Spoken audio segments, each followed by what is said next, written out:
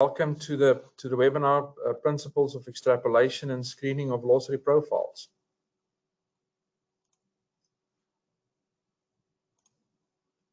Just want to give a quick overview of our discussions this afternoon.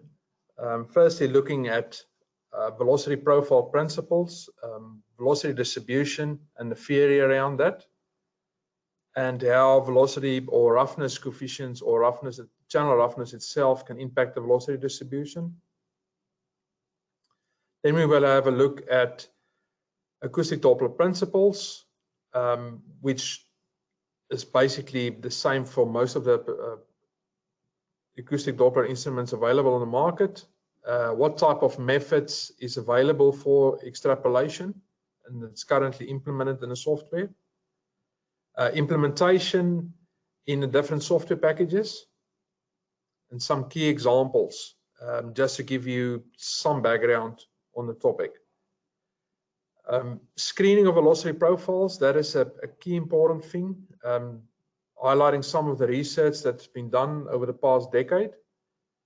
What USGS policies has been implemented to date with regard to that, and then also the implementation of the screening in the various software packages. So although most of the presentation or webinar today would be focused towards SonTek's RiverSurveyor M9 and S5 instruments, this webinar is applicable to all acoustic Doppler current profilers currently on the market, especially with the focus to velocity extrapolation and screening of velocity profiles.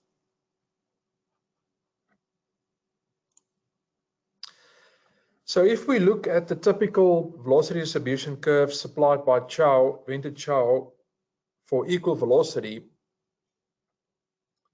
we will see that the velocity distribution is related to the geometry or shape of the channel, the roughness of the channel itself, and the presence of bends in the channel. So based on theory, if the maximum velocity would occur 0.05 to 0.25 of the depth if the channel or banks are very close, and this is specifically in channels with that is very narrow and a deep channel, such as in this triangular, trapezoidal, or narrow rectangular channels, and even on a pipe. If the channel or section is broad and there is rapid and shallow flow present, or the channel has smooth sides, the velocity or maximum velocity would occur at the surface, such as a shallow ditch and natural channel. Right, banks do not have any impact on the central velocity region if the width is greater than 5 to 10 times the depth of the flow, depending on the surface roughness. So if we have an aspect ratio of between 5 and 10, the velocity should be expected to be at the surface based on the current theory. Anything less than that, depending on the surface roughness, could result in a surface velocity or maximum velocity occurring below the surface. There's only two theoretical reasons or explanations for that to occur, is, as I said, the aspect ratio, and then secondly, if you have wind blowing upstream. So if we look at the relationship between the roughness or relative roughness and the velocity and the velocity distribution from rhoos, we will see that the smaller the roughness, the smaller the exponent for the velocity profile. And that can give you indication as well as when you do the measurements and perform extrapolation, and you are working with a small exponent, then that is directly related to the roughness in the channel itself. If the relative roughness is as a larger value, then that will also increase the exponent value.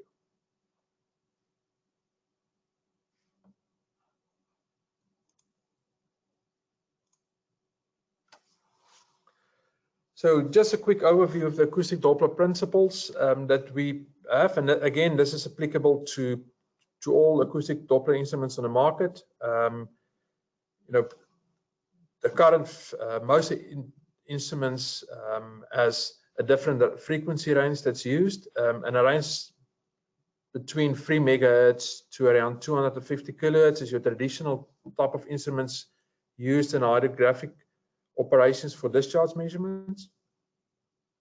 Most of these instruments are equipped with 4 beams to perform discharge measurements in both the X and Y velocity components. The system is making use of monostatic transducers, which means that the same transducer is transmitting the signal, is also receiving the signal.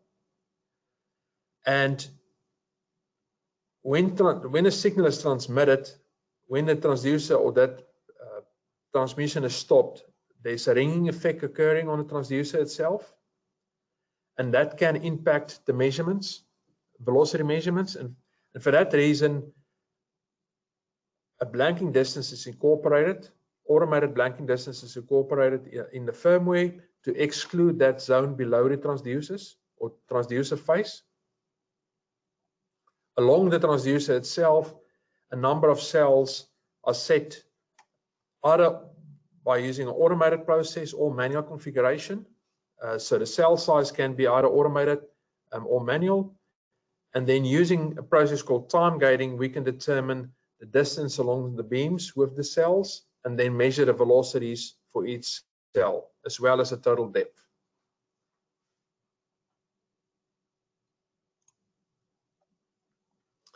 So with ODCP measurements in both moving boat and stationary methods, there is a certain area that can be measured, and in this cross-sectional area is called the measured area, and then there's also the unmeasured area, which consists of the edges, a top and a bottom estimates.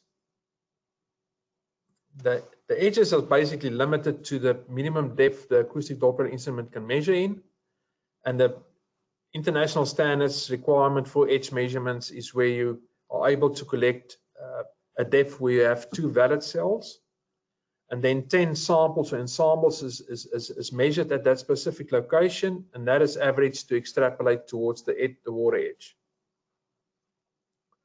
The top edge estimate is basically consists of the instrument drop or depth plus the blanking distance. That's the portion we can't measure, and that will be estimated.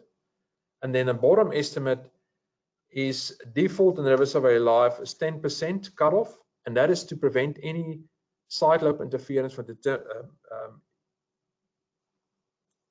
impacting the actual measurements itself. This is a more close-up view of those 2 top and bottom zones. As you can see there, that's your transducer depth and your blanking distance, and that is the area that we're not able to measure and will be determined by an extrapolation method. The bottom portion, as I mentioned previously, is the area where side lobe interference can occur, and for this reason, SonTek has a default value of 10% to cut off. And the main reason for this is when a signal is transmitted, there's side lobes associated with the main beam itself. And if the side lobe is reflected from a hard surface, either from the channel bottom or object, it can have the same strength in the reflection as the main lobe. And the software and firmware won't be able to differentiate between the two. So for that reason, we implement a cutoff of 10% to make sure that there's no side lobe data incorporated in the main data set. I just want to highlight this. This is also applicable to all side-looking instruments and up-looking instruments, where we have a cutoff. The last 10% of the data collection we don't use at all for any flow measurements or calculations. The extrapolation method is currently implemented in RiverSurveyor Live, and that is also available in all the other manufacturers' software as well as the USGS. Consists of a top, a power function, constant, and 3-point methods, and at the bottom a power and no slip. So in RiverSurveyor Live, the default extrapolation method is a power-to-power for 1/6 power law, so it's 0.16667 exponent. And this just gives you an indication of the 3 different methods. A constant means that we are using the top cell and extrapolate that vertically to the water surface. A no slip is based on the assumption that the velocity at the boundary layer is 0. And then a 3-point method, 3-point no slip method, again, no slip is assumed that the velocity at the boundary layer is 0, and we extrapolate, we perform a linear extrapolation using the top 3 cells to the water surface itself.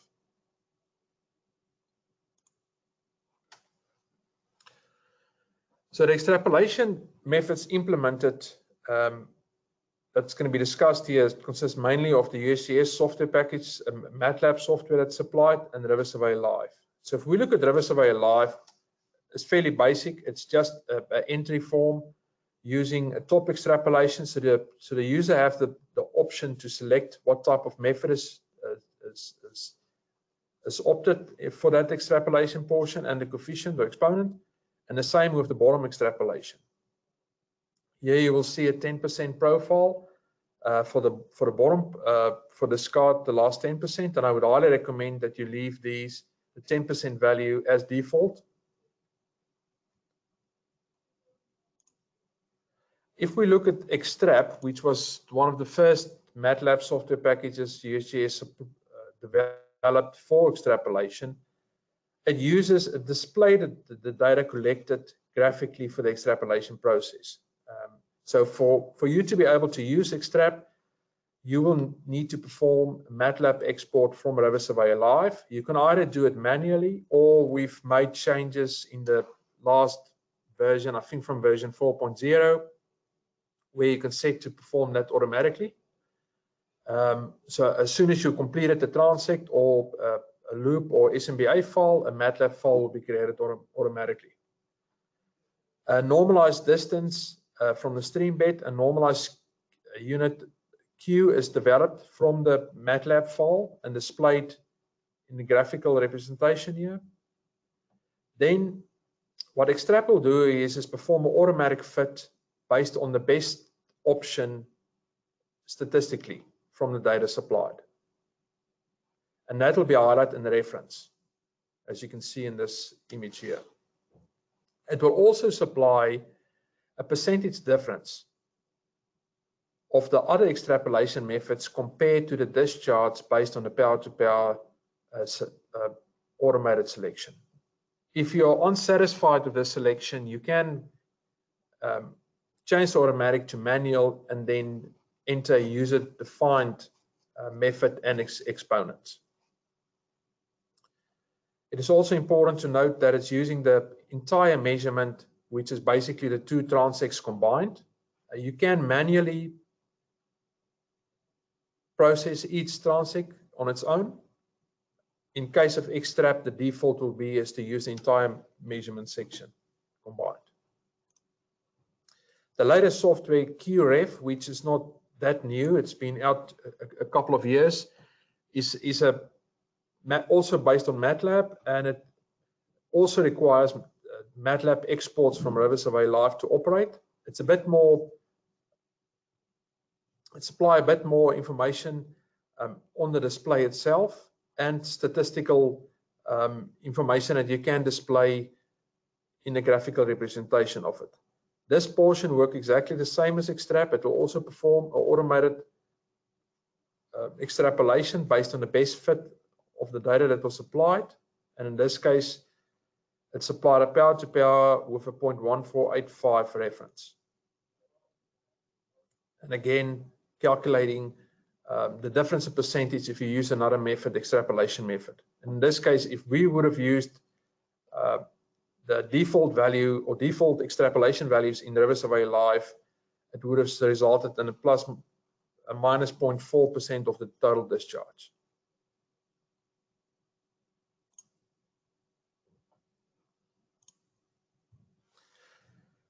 So if we look at a couple of case studies, And that's why it's so important that at least for hydrographers that you need to analyze or at least verify your measurement sites during certain flow conditions. It's your organizational operations and requirements that will dictate if you are required to use QRev or not. I know there's a lot of organizations that does require it nowadays, but there's also organizations that prefer just to use the manufacturer supplied software. And I just want to highlight some of the case studies that we've seen before. This is one is in the Mississippi at Baton Rouge. And although we seldom get or even have flows of this magnitude in Australia, we do have, most of our catchments do generate large floods where we have from almost a trickle or very low velocities or flows to extreme velocities. So those extremes we are very used to in Australia, and that's the thing that I want to highlight in this example. So in this case at Baton Rouge, it was almost 42,000 cubic meters per second that was flowing during the flood event. And if we look at your default power to power 0.1667 exponent, you will see that there's a difference of almost 2% in discharge, which is relatively large if you take into account there's a number of other factors that will also impact the accuracy of the measurement. So if you add 2% on top of everything else that's impacting the accuracy, then obviously that will further exaggerate the variance in the measurements. If we look at the same site during normal flows, which is around 8,200 cubic meters per second, you will see that the exponent has changed from the one we've noticed during the flood event. So the important thing to notice here is that although both were off from your default settings in RiverSurveyor Live, your exponent, the extrapolation exponent from low flows to high flows is definitely going to change. And that's something you need to investigate to at least verify at your measurement site to make sure you have the correct approach. The next case study is at an irrigation canal in Yuma in the USA. The total flows is around 35 or just over 34 cubic meters a second. You know, this is a type of setup that you will get anywhere in the world. It's not only applicable to certain areas. They've constructed an artificial gauging where in this vicinity here, you will see that there's a divergent canal that was constructed around this. So during the construction, they installed a cofferdam in this vicinity here to divert the water around it to do the actual construction work. During a survey, we noticed that there were some abnormalities in the velocity distribution in the channel, as well as the velocity or exponent is not your standard power to power 0.1667, where you would think fairly long straight channel irrigation, uniform channel shape should be very close to that. So we performed a bathymetry survey of the channel itself, and you can see in this vicinity here on this region that the channel bed is shallower than the rest of the channel, and this is where the actual cofferdam was located. So what happened was when they finished the construction, they didn't remove the cofferdam entirely, and there was a portion left at the bottom.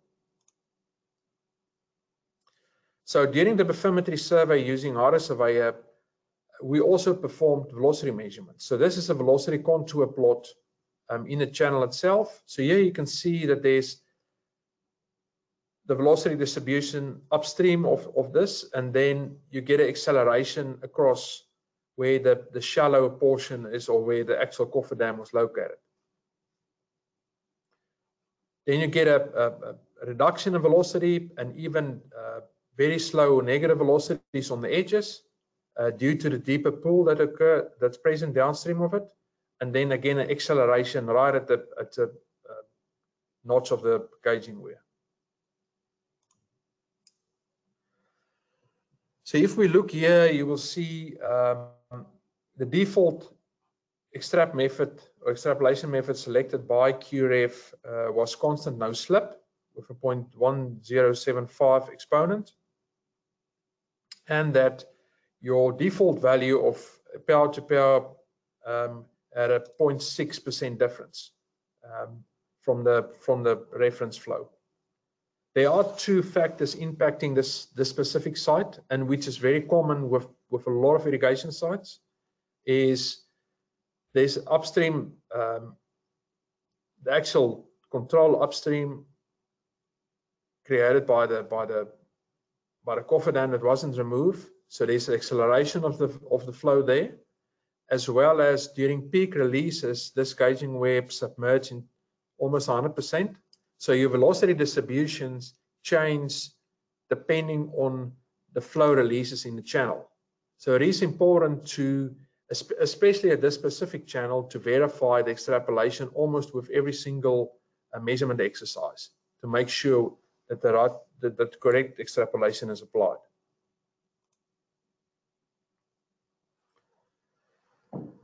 So if we look at research work done over the last decade or more on the screening of velocity profiles, the first work was identified by Gardner and Ganju in 2002 when they performed measurements with acoustic Doppler instruments to verify if it was feasible to measure much shallower conditions.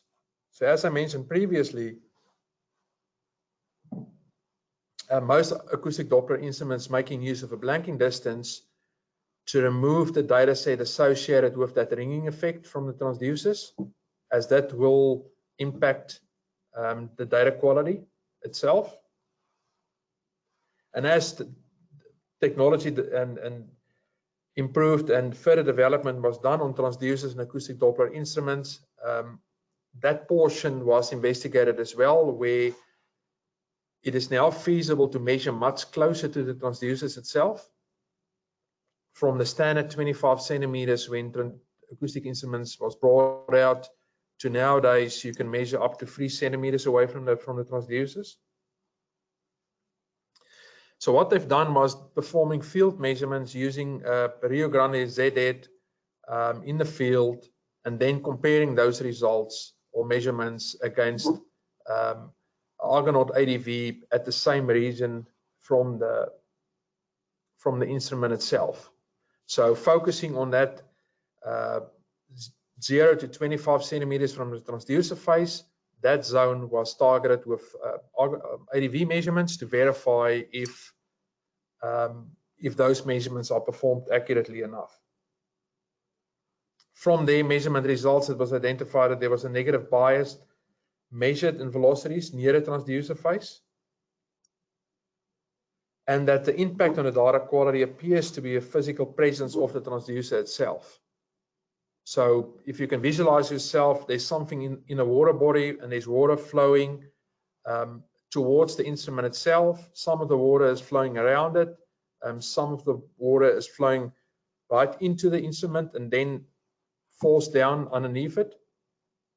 And as a result of that flow distribution around and underneath the instrument, that can cause impact on the actual measurements itself. And then based on their research at that time was that the recommended depth or blanking distance specifically for the Rio Grande should be around 25 centimeters for the 1200. Further research was done by Dave Mueller et al. In 2007. Errors in acoustic Doppler profile of velocity measurements caused by flow disturbance. So what they've done here was just to relook at the data that was collected by Gardner and Ganju that was done in 2002, and then also developing a computational fluid dynamic model or CFD with the actual instruments incorporated in the model itself. They were using Argonaut or ADV instrument as well as PIV techniques to collect data in the laboratory to verify the model calibrations and to make sure that the actual measurement results is comparable with the CFD model. So in this case, you will see a velocity percentage difference in velocity if there was no instrument in the water versus with the instrument itself. So in this case, you can see around 0.2, 0.3 meters away from the instrument, you see a 1% error of the velocity itself. And then as you go further away, that percentage gets lesser and lesser. The closer you get to the instrument, the more drastic that impact is. By the time of this research, SonTek ADP was analyzed, and you will see here the graphical representation is the acoustic model. The solid line represented on this side is the actual acoustic Doppler current profile measurements, or the measurements performed by the SonTek ADP, and then the dotted or dashed line on the right hand side is the actual measurements that was developed from both the ADV measurements as well as the CFD model. And then the center line here is your undisturbed measurements, meaning there was nothing in the model, or there was nothing in the channel when that measurements were performed. And this will give you a percentage error bar at a certain depth away from the instrument to determine what impact that have on the actual velocity measurements. The same process was performed on the Rio Grande Z. Again, the ADCP portion, the undisturbed velocities measured, and then the actual measurements from CFD and ADV and PIV measurements.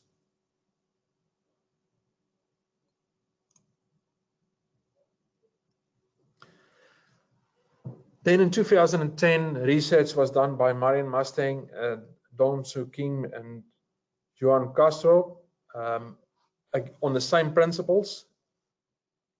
A Rio Grande Z was used in the research, and here's maybe a more explanatory graphics to show you what was actually done. And this is a similar process that was done by Mueller et al. In 2007 as well. This is a velocity profile where there's no instrument in the water itself. Then when the instrument is installed, so this is the velocity profile and conditions that occur actually during the measurement. So these velocities are measured using a SonTek micro ADV during the tests. And then this is the results from the acoustic Doppler instrument itself.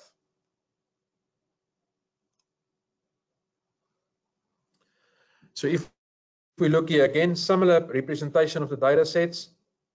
This portion of the data shows you the actual velocity measured by the acoustic Doppler instrument. This is the portion of the data that is highlights undisturbed zone, or where there's no instrument installed. And then this is actually measured using an ADV to show you the impact of the instrument in the water itself.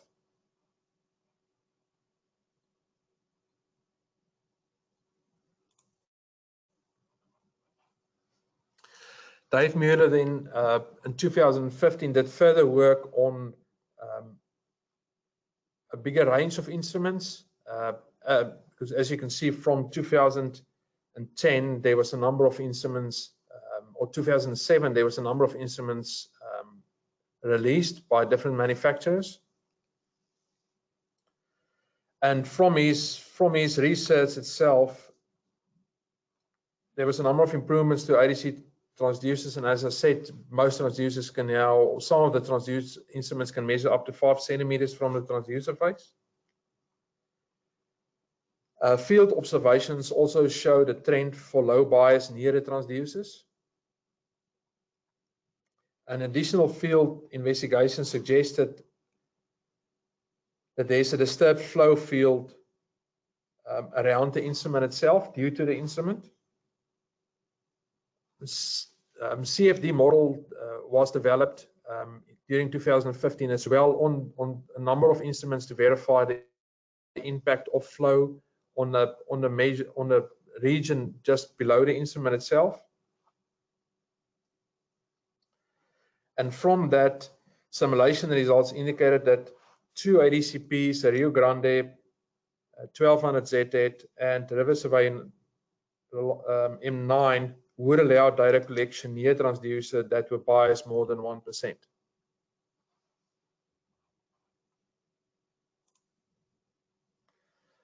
So from the research done by the USGS, the following basically is now applied within their software, and they've also requested that to the manufacturers themselves. So just a quick overview, and this information is available in all the research papers and USGS documentations.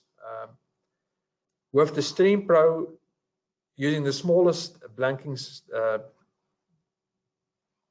distance and cell size, show no bias due to the diameter of the transducers. So again, if we come back to the why the flow disturbance occurs around the transducer is firstly associated with the size of the transducer. The larger the transducer, the bigger the impact. The smaller the transducer, the lesser or no impact there is.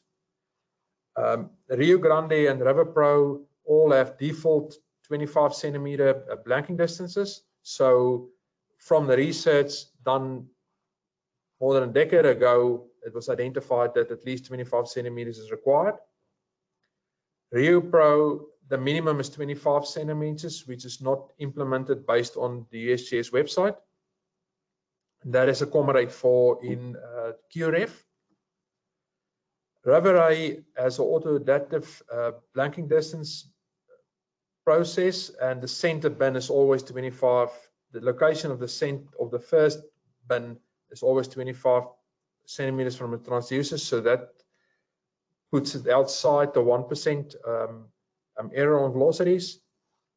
RiverSurveyor is 5, smallest blanking distance is 5 centimeter, and again, this is similar to the Streamflow.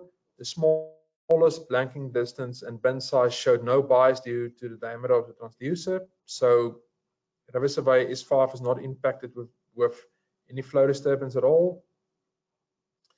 RiverSurveyor M9, 1 megahertz is using a default of 16 centimeters, and that is programmed in the firmware. And that's also the distance that the USGS recommend the minimum blanking distance should be for the M9. And then with the 3 megahertz, the minimum is recommended as 16 centimeters. This is not implemented. The minimum blanking distance applied is done using a screening distance. The reason why SonTek hasn't implemented this into the blanking distance is mainly because some customers or users, especially in Europe, requested that they still want to see that data and they don't want it to be excluded default based on the 16 centimeter screening distance.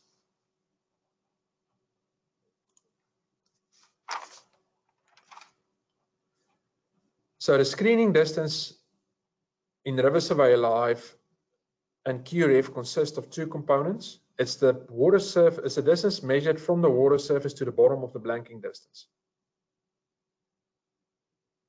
So in this case, it's the instrument depth or draft, and then the recommended blanking distance for RiverSurveyor Live for both the 3 megahertz and 1 megahertz by the USGS is 16 centimeters.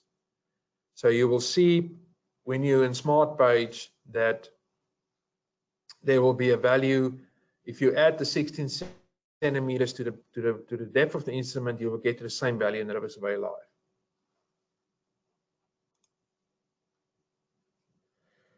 So from the research itself, facts using ADCP instruments with monostatic transducers that sense and receive that sense and receive the signal using the same transducer. So that's a fact, and we know that.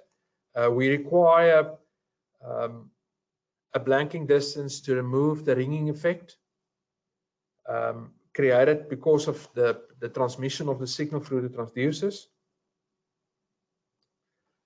So from the research that was done over the past decade or so, it was indicated that the ADC acoustic Doppler current profile of body or housing is creating flow disturbance on measurements that's performed very close to the transducer phase. So the actual body itself is impacting the flow patterns around the instrument and below it. And how to account for that is either increasing the minimum blanking distance in the firmware or applying a screening distance.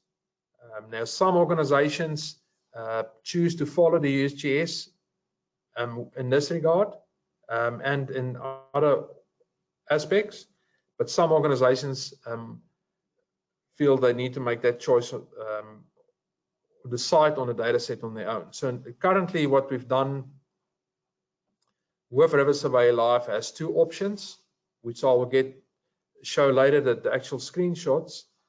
The one is where you can install the software without the screening distance implemented. And the second option would be to have that 16 centimeters as default implemented in the system. So that's an option you have right in the beginning when you install the software itself. When you have installed it and you perform the measurement, then you will see on your smart page on the system settings, there's a transducer depth, which is user configurable. You enter there 0.10, and then a screening distance, which would be calculated. So if you're using the USGS option, that screening distance will automatically be calculated, and it will always be 16 centimeters more than your transducer depth. So it's important that if you choose to use that I would recommend that you follow the USGS guidelines. Using your own screening distance raise questions because there's no research work that supports that. You could either remove a portion of the issues seen or not. So I would recommend, if you want to follow that, apply the USGS recommended screening distance of 16 centimeters. QRev on its own reprocess data using the MATLAB file, and for that matter, also the TREI data. So irrespective of what settings you make in RiverSurveyor Live or WinRiver 2, QRev will use the MATLAB file or the MMT file and reprocess all the data from start and apply the screening distance. So it is important that if you are going to use QRev in your operations, that you follow the same guidelines using RiverSurveyor Live. While you are collecting raw data, you want your settings as close as possible to QRev processes as well.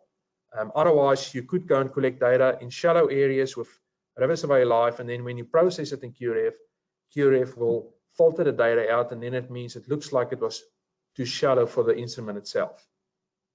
So that is probably the most important aspect, is to make sure, if you are using QRev, make sure RiverSurveyor Live is configured or in line with what QRev is going to do as well. This is the process to install the USGS version. So when you install it, there would be an option, the second window, where you are requested, do you want to use the USGS version or not? And then you just follow the steps required until it's installed. There's an easy way to verify if it's installed. If you enter instrument depth or instrument draft in, the screening distance section will be automatically populated with 16 centimeters added to the instrument depth. With RiverSurveyor Live, from the research data that was done over the past decade or so, showed that with RiverSurveyor is a bit more complicated. It has two different frequencies, so it has two different sets of blanking distances. The 1 megahertz has a default blanking distance of 16 centimeters, so that's not affected. And the cell sizes are also larger, so there's more averaging occurring in that zone. The 3 megahertz pulse coherent cell sizes are much smaller, and the blanking distance are smaller. So in certain flow conditions, flow disturbance does impact the measurements, and the reason why the 16 centimeters was implemented, because now it applies to both frequencies, not only one. This was the reference papers that was used for these discussions, and you're welcome to. This is easily available on the internet. If you just type in the research paper names, or if you send me an email, I will welcome send you a copy of the papers if you're interested. And thank you very much for attending the webinar. I trust you had some knowledge, information out of this. If there's any additional information or queries that you have about the discussion topics, please feel free to send us it through the GoToWebinar, or you can send me an email directly to my email account as well. Thank you very much. Bye. Thanks, Daniel. Again, as Daniel said, we're now open the webinar to questions from the attendees, and feel free to either type your question into the GoToWebinar interface in the questions box, or as Daniel said, you can contact him directly at his email address, which is currently on the screen. So Daniel, I'm not sure if you can see the first question, but I'll read it for you. It says, "Hi Daniel, what is the best power coefficient to use in sites that do not have any benchmark references?"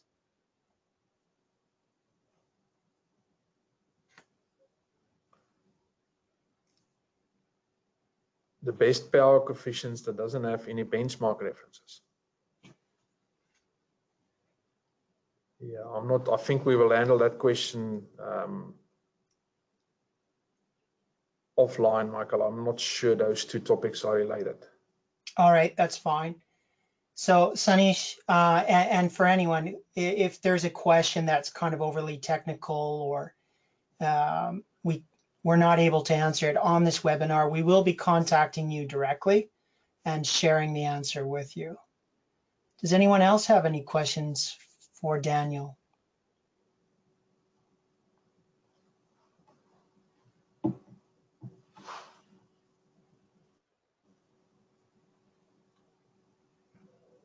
All right, Daniel, next one. Did S5 blanking distance review in Mueller have the streamlined flow attachment to the bottom of the board?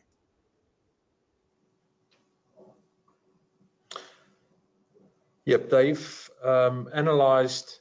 That's one aspect that I didn't really focus on during this webinar. Is it's not only the actual instrument itself that can cause an impact on the flow distribution around or flow patterns around the instrument, but the platform as well. From the research that was done to date, almost all the instruments, including the Streamflow, showed a bigger influence on the velocity patterns around the instrument if it was implemented on its own, meaning it wasn't mounted on a board, it was mounted on a post that was where the instrument was placed in the water directly without using a trimaran boat or Hydrologist 2 or what type of float. So that was the first obvious thing that came out of the research, is that the instrument on its own seems to generate or impact the flow disturbance around the instrument more. They did test the older boards with that ring around it, and I think that was one of the things that contributed with the larger instruments. With the S5, there's no data that from the research that suggests that the instrument or the platform resulted in flow disturbance in that first 16 centimeters. Okay, Daniel, thank you. And on that note, here's another question. Does it work only in shallow depths? I would like to know whether the instruments work more than 3,000 meters. Right, so these acoustic Doppler current profiler instruments, ranging from, as I said, from 3 megahertz to around 250 kilohertz, is your traditional instruments that's used, and I would almost say 250 is a bit low. You seldom get organizations that have that, and it's more used in rivers like the Amazon and deep channels. Mostly I use between 3 megahertz and 600 kilohertz, and those instruments depth range is up to a maximum of around 100 meters, depending on the flow conditions and sediment depending on the backscatter in the water and the sediment concentration. So no, these instruments are not able to have depth ranges of that kind.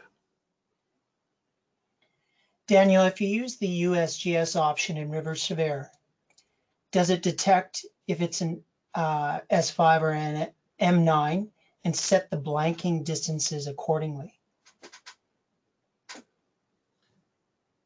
Yes, RiverSurveyor Live automatically detects if it's an M9 or S5, and based on that will apply the screening distance. Just to confirm again that the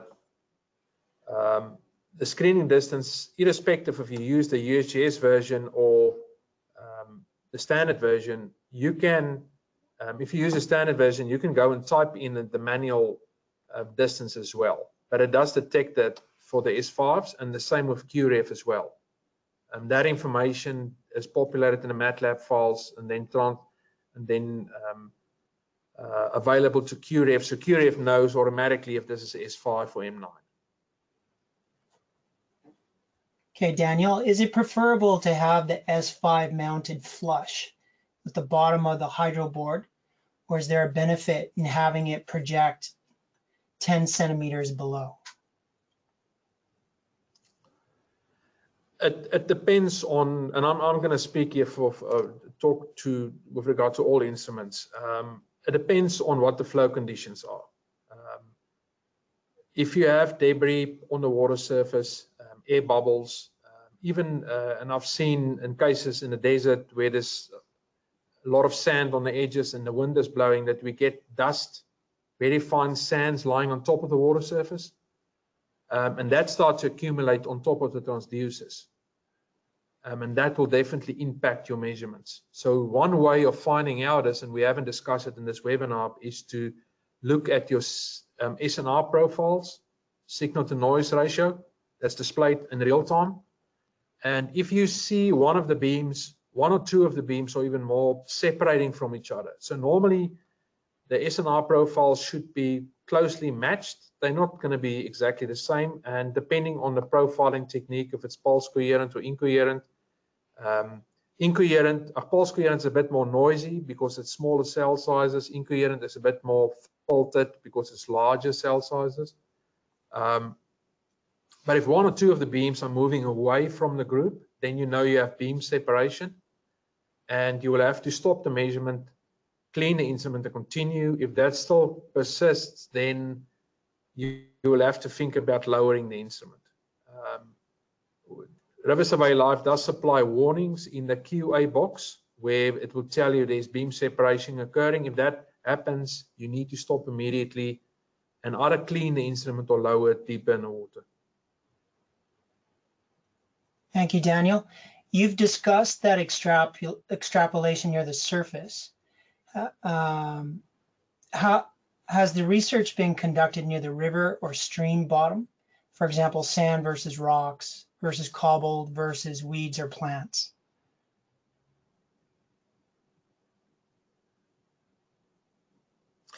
There's a number of research papers in acoustic. There's definitely will be research papers in that regard. And I will have to have a look through my own documentation or contact some of the key research organizations to find it, but they will definitely be to look at extrapolation with relating to the roughness, the channel bed roughness, and type of roughness on the channel bed itself. Okay, thank you, Daniel. Next, if we have greater water velocity, say greater than 4 meters per second, would the 16 centimeter blanking distance be sufficient, or should we set a larger blanking distance based on observations at that time? No, the 16 centimeter blanking distance should be sufficient for that. Although saying that, from all the research papers, again, irrespective of what instrument you're using, if you're using TRDI or SonTek or Nortec, the instrument itself has an impact on the flow patterns around the instrument and below it, as well as the platform you're using. And then something that I didn't mention is the approach velocity, and will they have an impact on that as well? I think analyzing in those circumstances, what I would do is analyzing the velocity profiles in Xtrap or QRev in detail before making a decision. I can't indicate to you that the 16 would be enough or not enough. What I would recommend is perform an in-depth analysis using either Xtrap or QRev and look at the velocity profile. If you see a bend back, that could be, but then again, you need to verify if there was no wind blowing upstream as well, and the aspect ratio, if that is applicable or not. So there is certain factors that you need to evaluate before you make a decision. So it's very difficult to give you a single answer on this, because you need to evaluate all the different factors involved. All right, and for extremely wide rivers, such as the Mahanadi in India, which has 3,000 meters, which is 3,000 to 6,000 meters wide, how is it possible to take discharge remotely without a boat?